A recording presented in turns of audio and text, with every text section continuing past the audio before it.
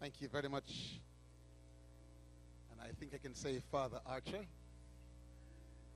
for blessing us as usual with a clear, potent message and song. Thank you, my friend and pastor, for your warm and gracious welcome and introduction. Good evening, everyone.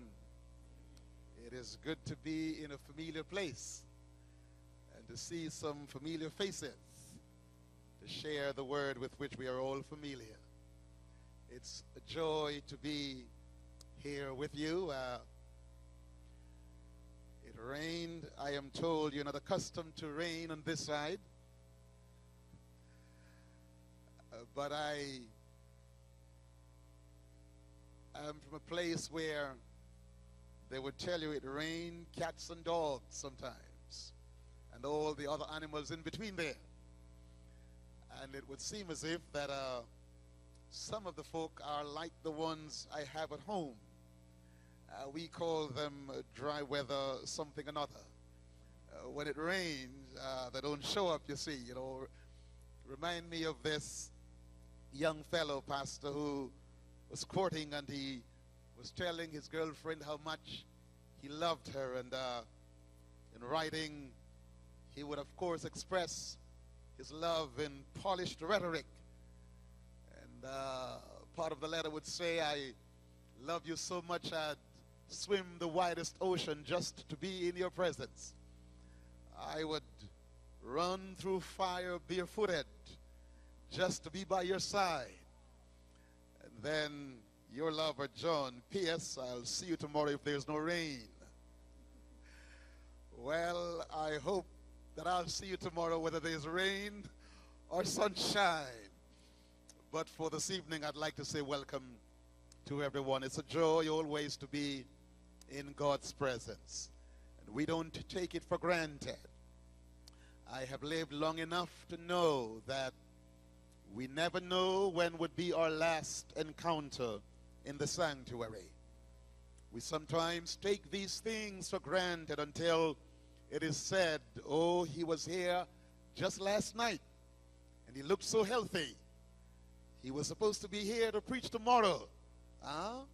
Life is fragile, but we praise God for every moment that we have. But it's good that you have an international weekend, so at least I will get to see my sister. I don't see her very often, and I know if I call her name, she would cut my throat, but it's always a joy to see Sylvia. I didn't call her name. I'm just saying it's a joy to see. Did I say anything? I see a not so loving look on her face, but it's always a joy to be here with you. Would you bow your heads with me as we talk to our Father, loving Father in heaven, for this privilege of being in your house, in your presence, just to hear your voice, just to share together songs of praise, to lift our hearts in songs of gratitude to you for your goodness to us. We thank you. We thank you that your word is still potent. We thank you, God, that through your word you bring encouragement to discouraged hearts. You bring hope to those who are despondent. Through your word you bring salvation. And so we pray once again that you would bless the ministry of your spoken word to every heart. May your name be praised. May our hearts be blessed, we ask in Jesus' name. I would share with you from the passage that was read to us, Paul's first letter to the church in Corinth. The first letter, the 22nd and 23rd verses. For the Jews require a sign, and the Greeks seek after wisdom, but we preach Christ crucified. For the Jews require a sign, and the Greeks seek after wisdom, but we preach Christ, him crucified. If you are familiar with the map on which you would notice this narrow piece of land called Corinth, the north and south parts of Greece was connected by this narrow neck of land, only 4 miles at its widest point. Corinth, a city rebuilt by Caesar in 46 BC. Corinth, a place of pride and luxury for Caesar, wanting to bestow honor on those generals that have served Rome for long periods, would settle them down in Corinth. Corinth was a place where you could find almost anything that was luxurious. Corinth was literally the New York City, the melting pot, the connecting place where dwellers of almost every nation would at some point or other pass through Corinth.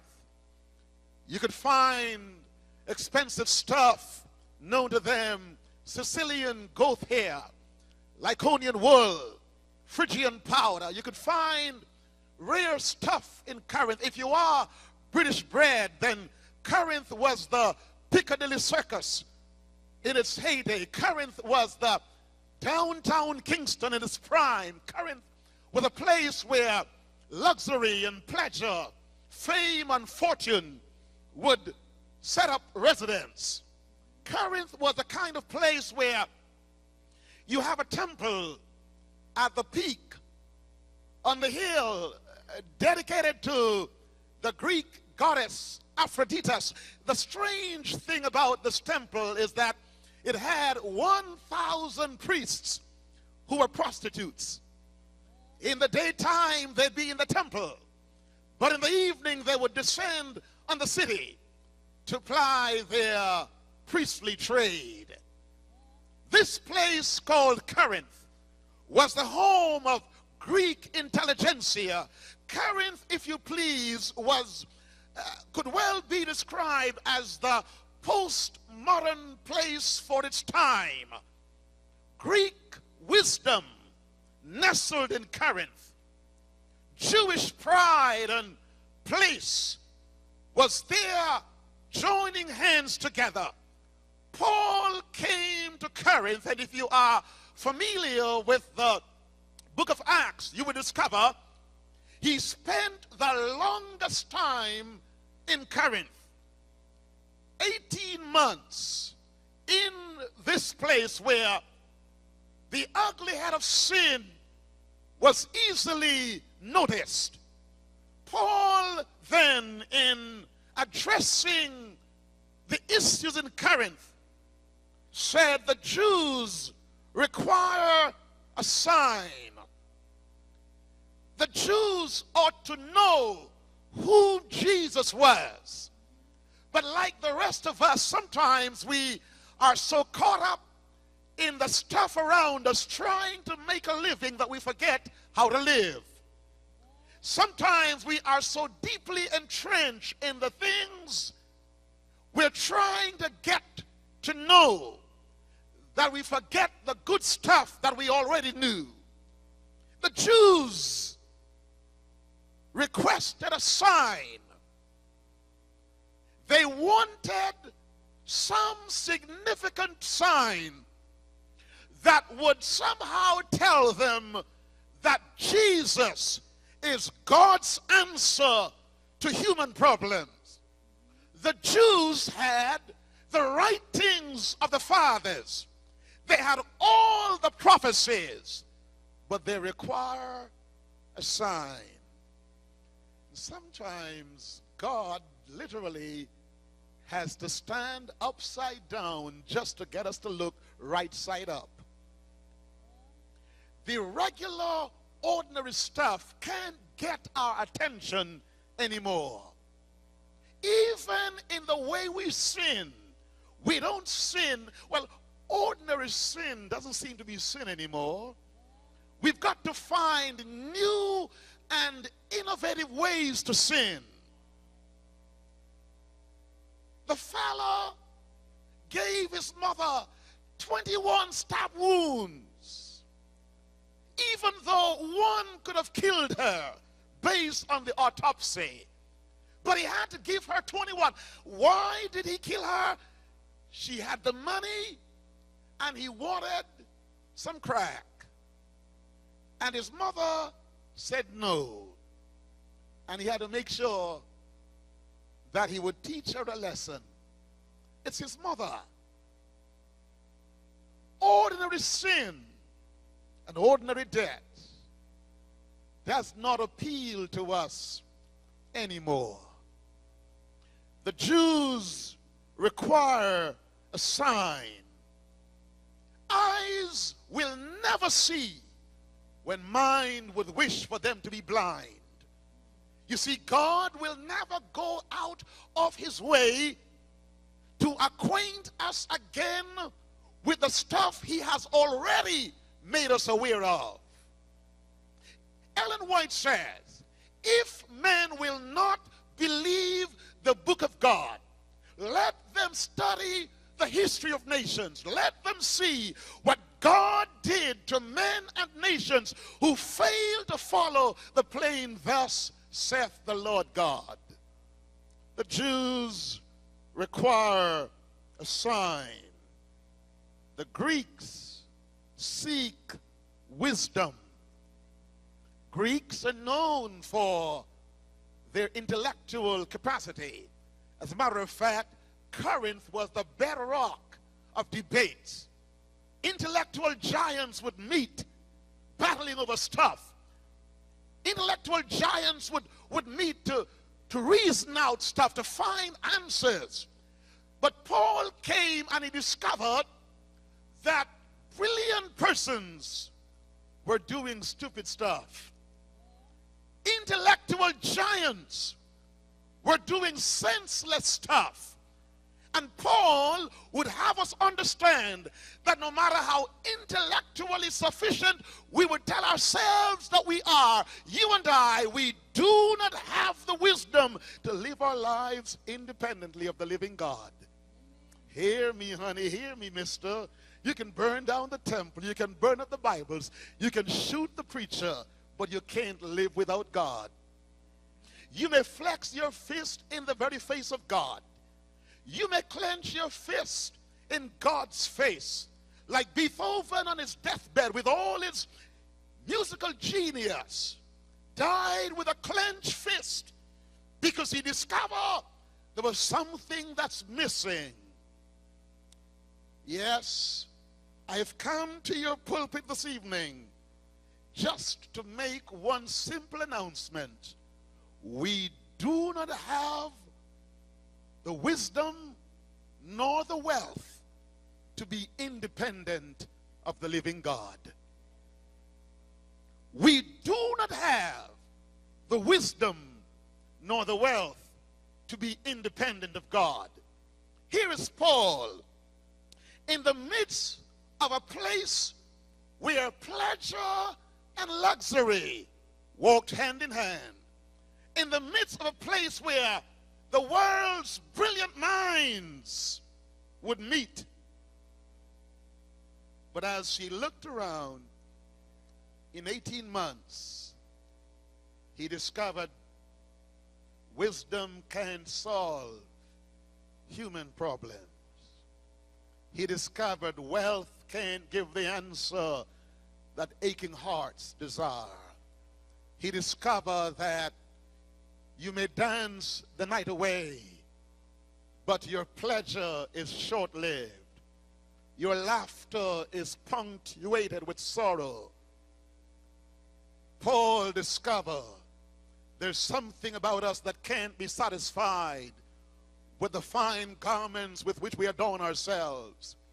There's something about humanity that cannot be satisfied with the food we eat and the fine stuff we ingest.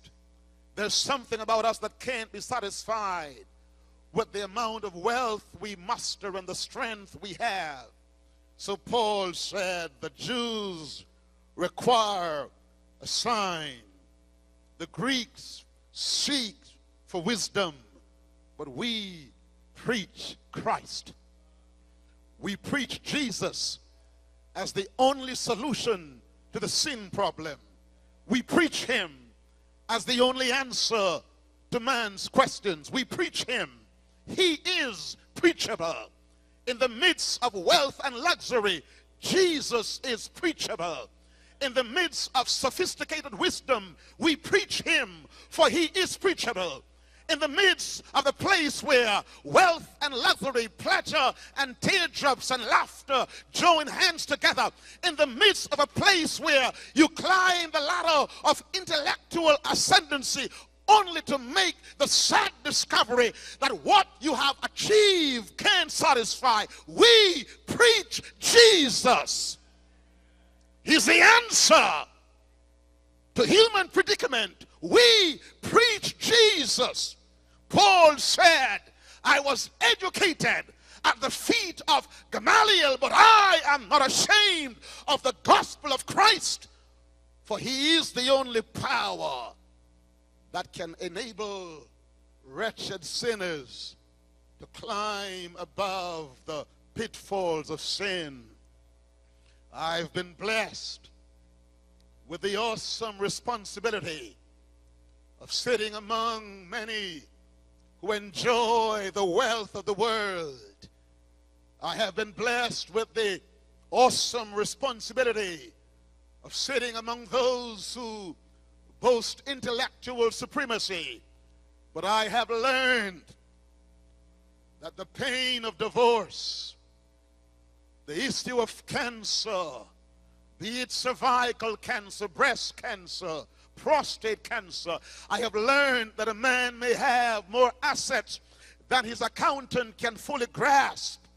But when he comes down to kiss a dying pillow, not one red cent can buy him the health he so madly and badly needs. We preach Christ.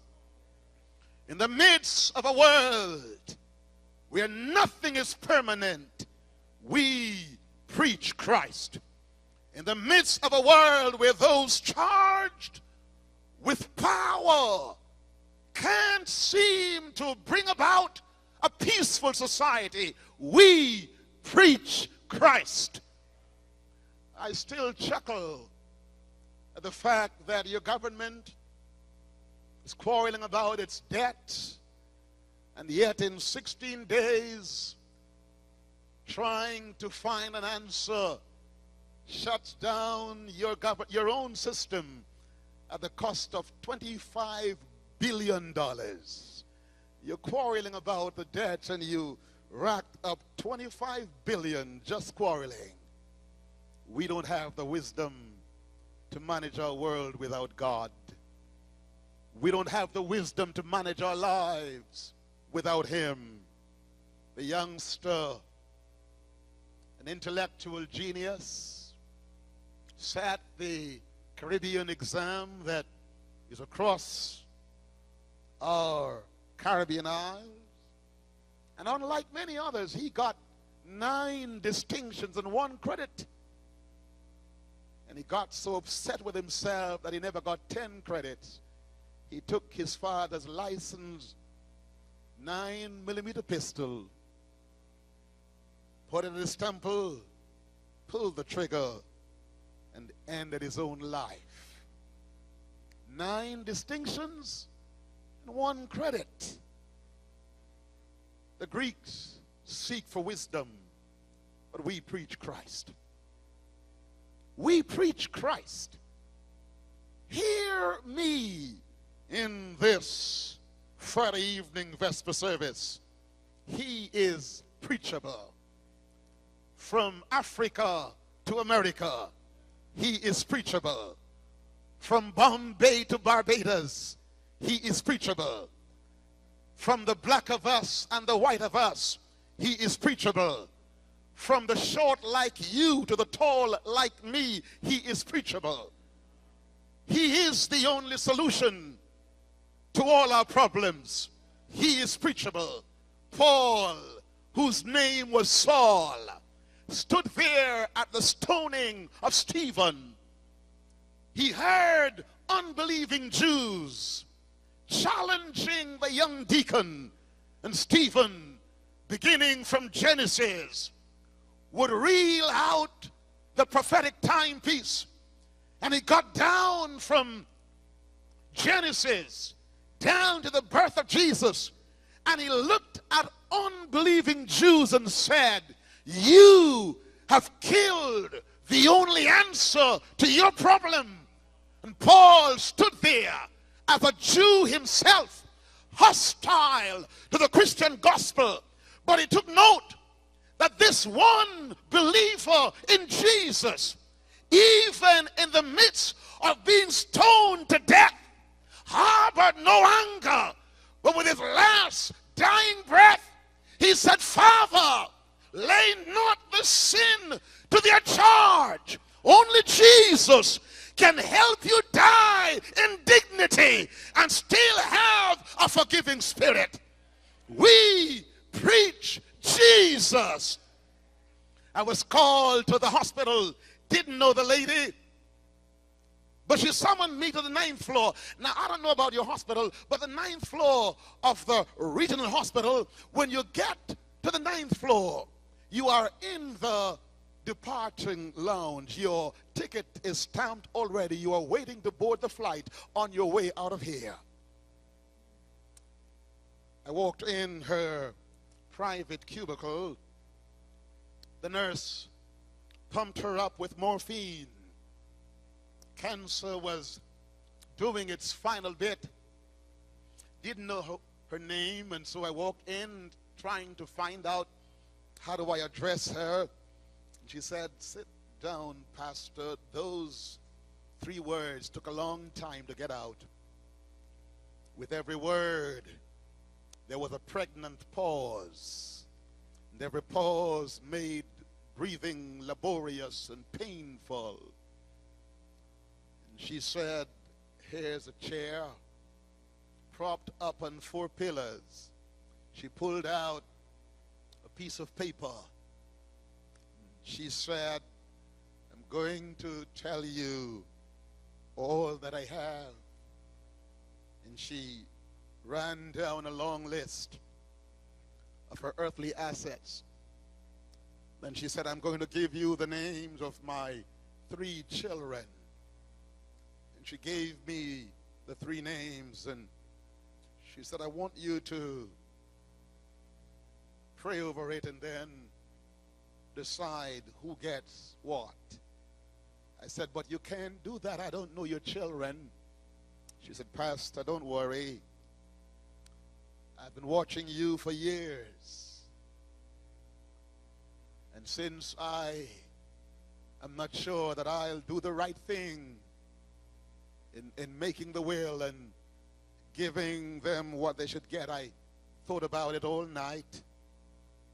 And that's why I called for you. I'm reasoning with her, but she said, as you can see, I don't have a lot of time left. Can you sing my favorite song? And the words didn't come as rapidly, nor did they flow as smoothly. She lifted her hymnal, and she opened up a song. Here's a woman dying from cancer, painful death. The pain was so intense that I began trembling myself and praying a prayer of my own, saying, God, when I come down to my final moments, don't let me suffer like this. But there was no look of sorrow on her face, no bitterness on her brow. She asked me, young people, to sing with her her favorite song, When Peace like a river attendeth my ways, when sorrows like sea billows roll. Whatever my lot, thou hast taught me to say, it is well with my soul, my sin. Oh, the joy of this glorious thought. My sin, not in part, but the whole is nailed to his cross, and I bear them no more.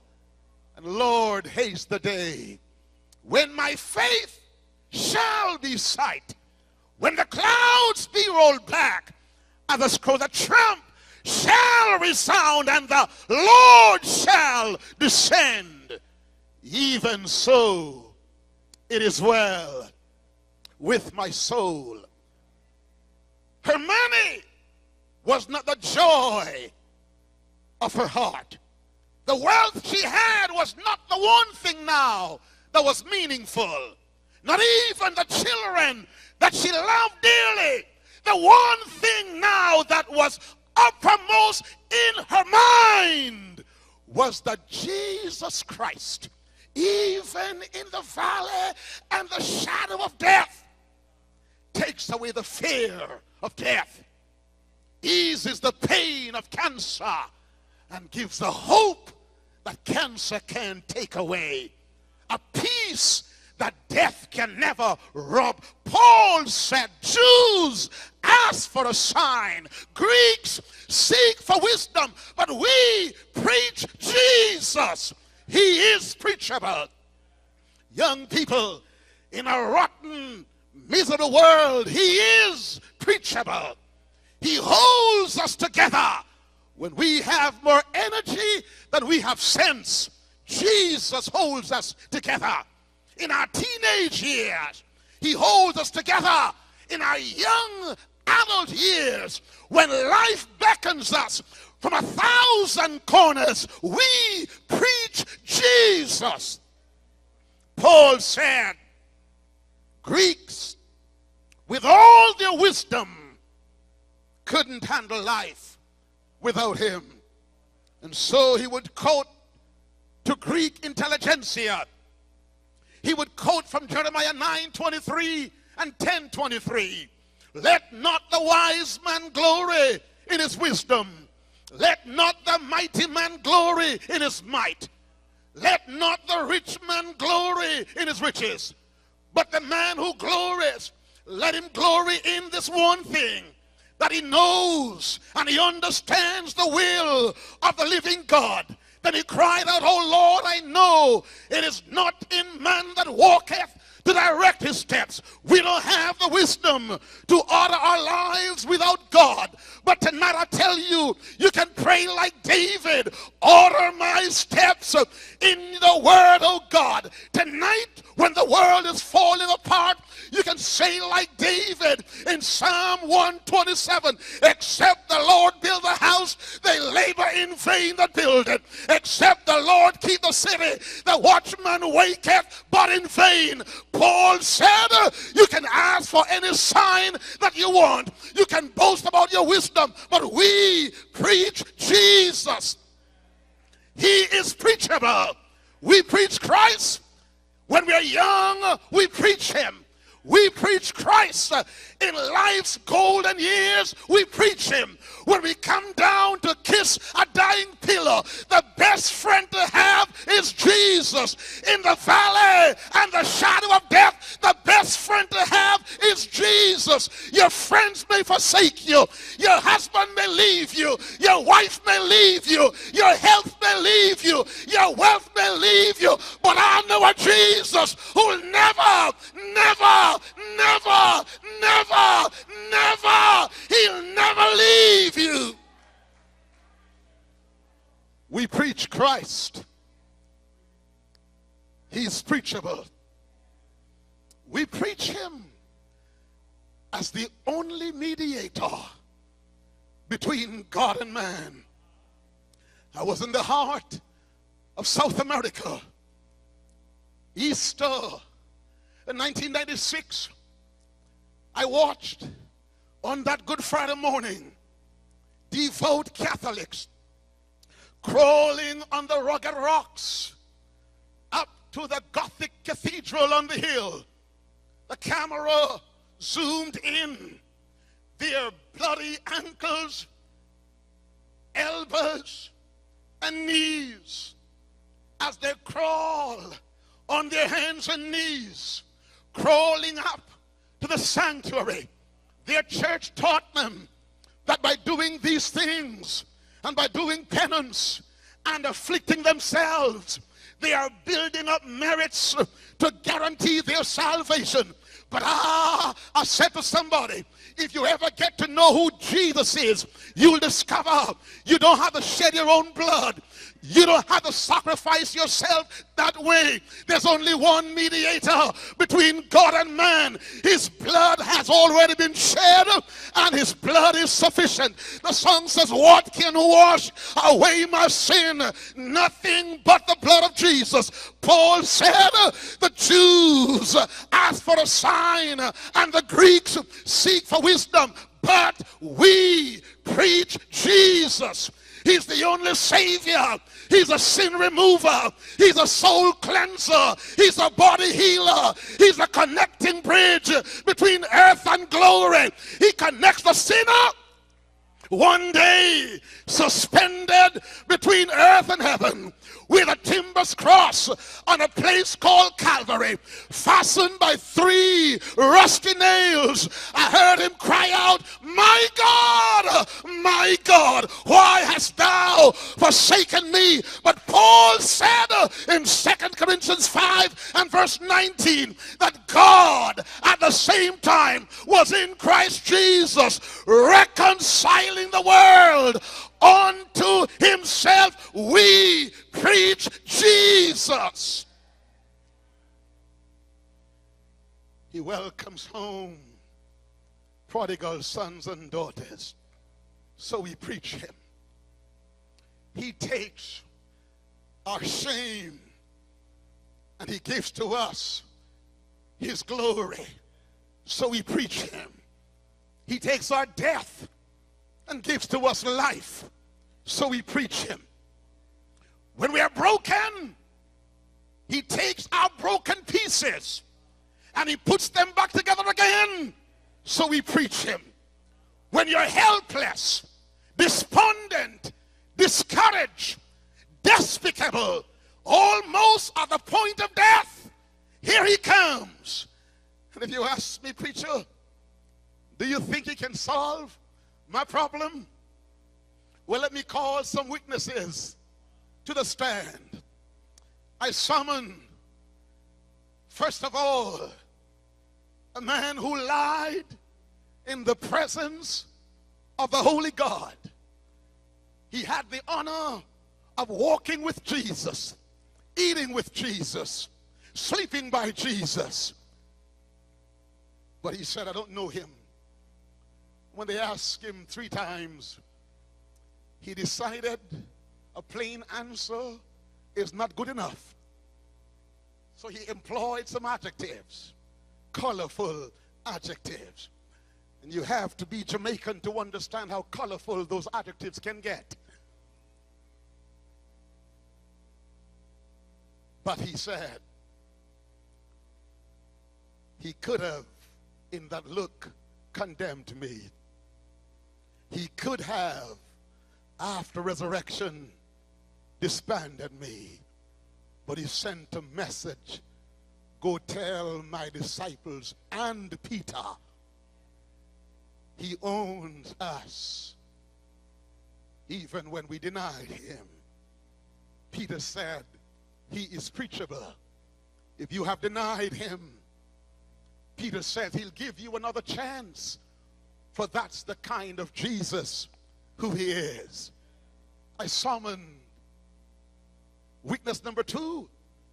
You said, Pastor, I've been so broken, I've been so down, I've been so hopeless. Well, here comes witness number 2. He's never walked nor worked for a single day in his life. He was now 40 years of age, being carried every day. There's some folk like that.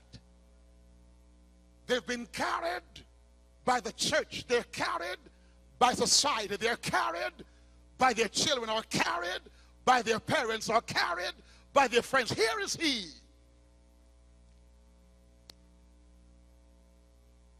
And he said, preacher, tell them, for 40 years, my crippled ankles, my never walked feet, after 40 years, a man looked at me and said, in the name of Jesus Christ, get up and walk. That name, preacher, brought strength to my crippled ankle. That name, preacher, put movement in my lame feet. That name, preacher, lifted me up off my sleeping mat, and I went in the temple leaping and praising God because of the name of Jesus. We preach him. Well, I have time for one last witness. This witness was a friend of the master. This witness was not just dead. To understand how dead he was, 4 days had passed. His body was in an advanced state of decomposition. Lazarus was not just dead, he was dead to the third power. He was stiff, stone dead, and you can't get any deader than that. But here comes Jesus. And he asked one question. Show me where you laid him. You think he's hopeless. You think he's done for. Could you play for me softly, sir? Jesus, keep me near the cross. You think he is hopeless. You think he is done for. You think he is such a good for nothing. Show me where you laid him. Your wisdom can't help him, but I can. Your wealth can't help him, but I can.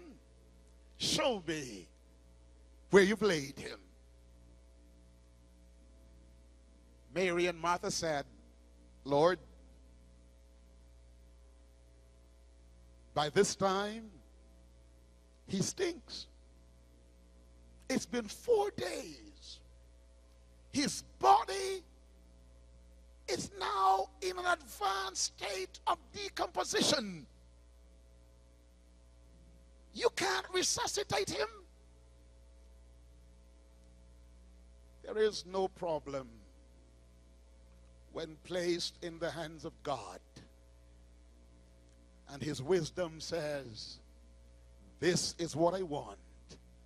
There's no problem beyond the answers that God can give.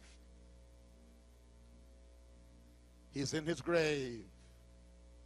The stench of death is in the air. But he called him by name.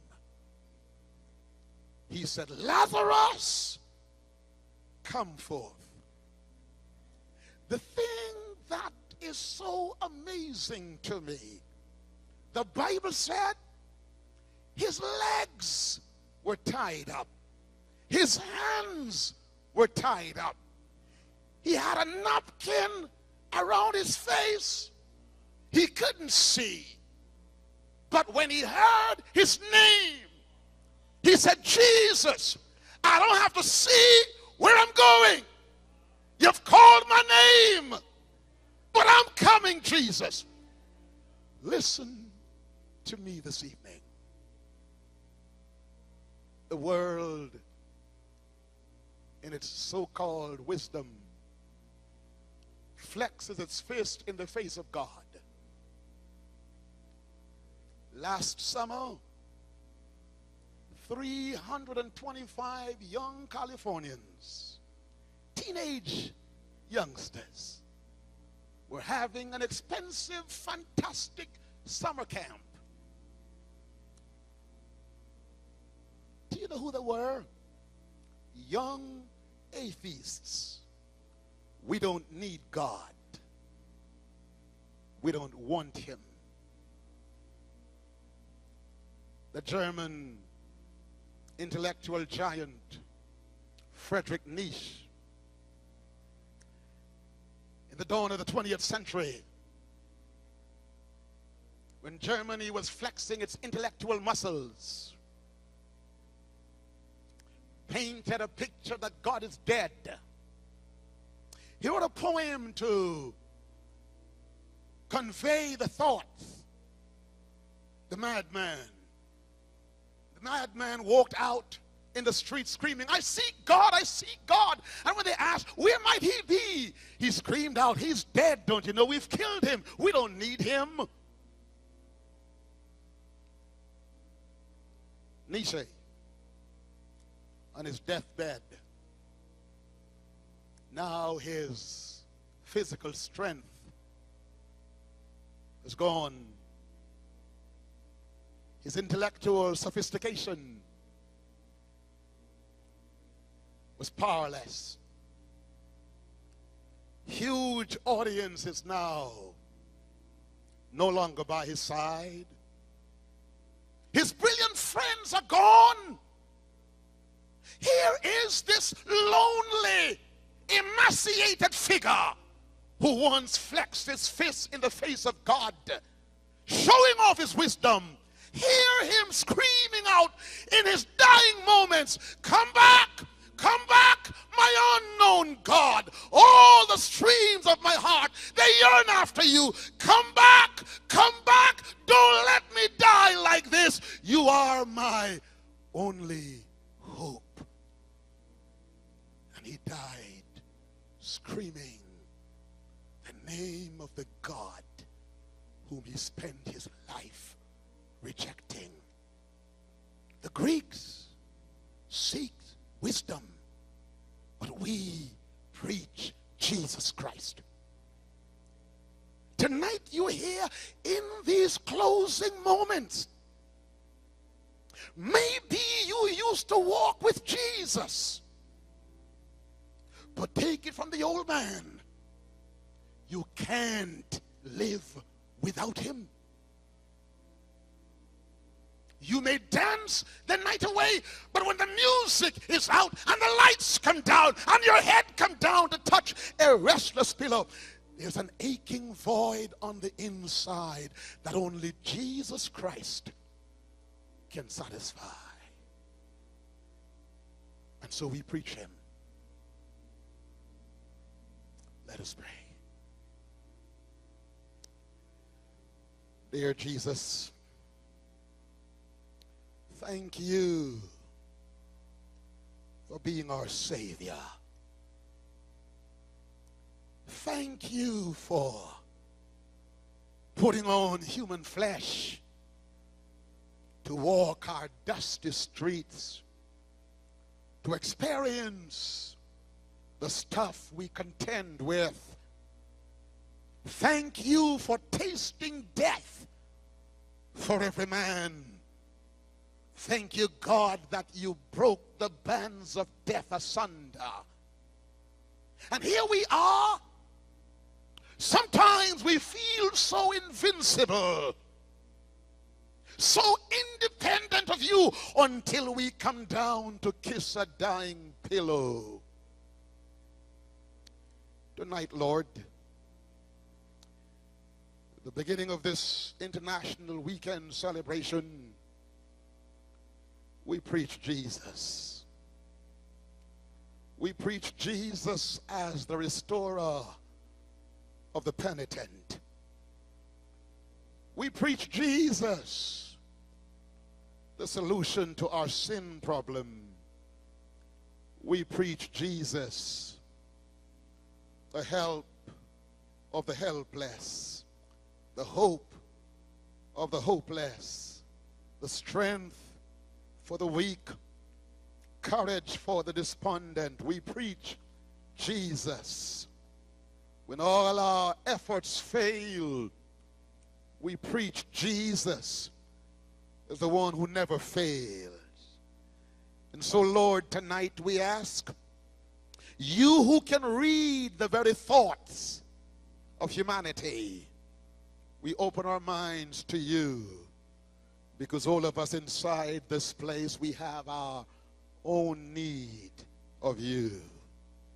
So we ask you in these closing moments, walk by the pews. And if there's somebody who used to walk with you, Jesus, who have lost their hold on you, restore the penitent. Welcome back the prodigal son and daughter. If there's someone here, Jesus, whose body is in need of a miracle, your hand is not too short.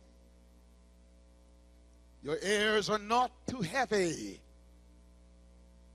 Your power is not limited. And your grace is still sufficient.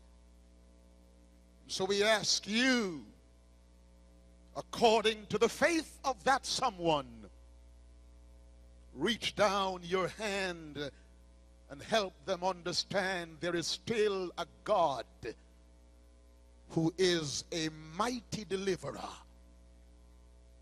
God, if there's someone here tonight facing life's vicious vicissitudes, short on answers, tall on problems, boxed in on every side, who might not feel like praying anymore,